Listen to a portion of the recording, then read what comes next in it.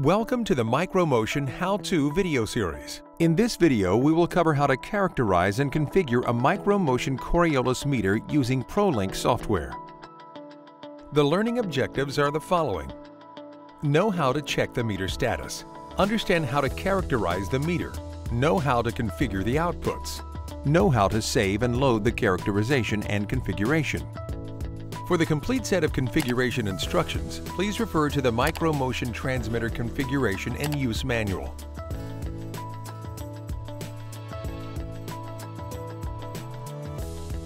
There are many ways to communicate with your transmitter. We will focus on using the ProLink configuration software with a 5700 transmitter in this module. For all configuration tools except the display, you must have an active connection to configure the transmitter. Micro Motion has a variety of transmitters that each have specific instructions for connecting to the transmitter service port. Please refer to the Configuration and Use Manual for your specific transmitter for the complete setup instructions. Connecting the 5700 transmitter with ProLink, we will need a USB-A type cable and connect from the laptop computer's USB port to the USB service port on the 5700 transmitter. Launch ProLink and select Connect to Physical Device. Then select Connect via Guided Connection Wizard. Drag and drop to create a connection between a device, converter, and available COM port. Select the device you want to connect to and drag and drop the device to the signal converter you are using. Select the signal converter and drag and drop it to the PC COM port that is available. Click Next for further settings. Then click Connect. Check the meter for any error conditions that require user action or that affect measurement accuracy. These conditions will be listed on the Alerts tab in ProLink. Characterizing the meter adjusts the meter electronics to match the unique traits of the sensor it is paired with. The characterization parameters describe the sensor's sensitivity to flow, density, and temperature. Depending on your sensor type, different parameters are required. Values for your sensor are provided by Micro Motion on the sensor tag or the calibration certificate. If your transmitter was ordered with a sensor, it was characterized at the factory. However, you should still verify the characterization parameters. First, record the following calibration and characterization parameters from the sensor tag or calibration sheet. K1, K2, D1, D2, FCF, DTC, or sometimes labeled as DT, and FD. Second, using ProLink, select Device Tools, Calibration Data. Third, confirm your sensor type, straight tube meter or curved tube, which would be all sensors except a straight tube meter. Fourth, set the flow calibration factor, also known as FCF or flow cal factor. Be sure to include all decimal points and then click Apply. Fifth, set the characterization parameters D1, D2, DT, K1, K2, and FD as necessary, and apply changes for each parameter that has been changed. The sensor works equally well with flow in either direction.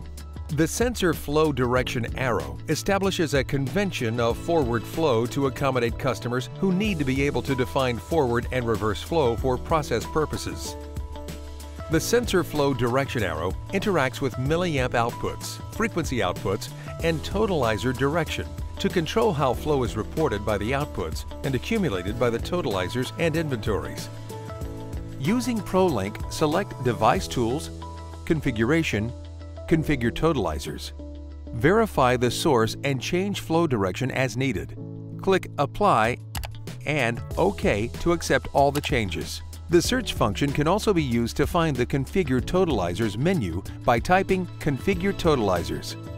Configure the units for mass flow, volume flow, density, and temperature using the following procedures.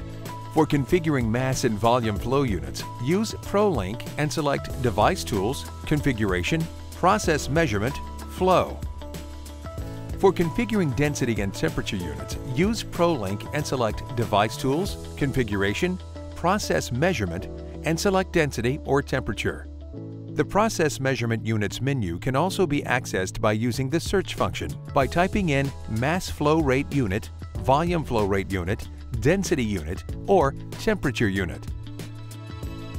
Mass Flow Cutoff specifies the lowest mass flow rate that will be reported as measured. All mass flow rates below this cutoff will be reported as 0. The same definition can be used for Volume Flow Cutoff. Flow cutoff works in both the forward and reverse direction. The mass flow cutoff should never be set to 0.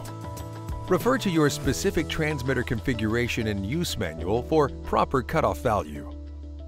For configuring mass flow cutoff using ProLink, select Device Tools, Configuration, Process Measurement, Flow, and verify or change the mass flow cutoff as necessary. The Milliamp Output represents a process variable in proportion to a signal range of 4 to 20 milliamps. First, configure the Milliamp Output. Using ProLink, select Device Tools, Configuration, I/O, Outputs, Milliamp Output 1. For example, the milliamp source can be set as mass flow rate, volume rate, temperature, density, or drive gain. Second, configure the range for the milliamp output by selecting lower range value or 4 milliamp signal and upper range value or 20 milliamp signal. The milliamp configuration menu can also be accessed by using the search function by typing in MA output or using the Outputs pull-down menu located at the top right of the ProLink screen.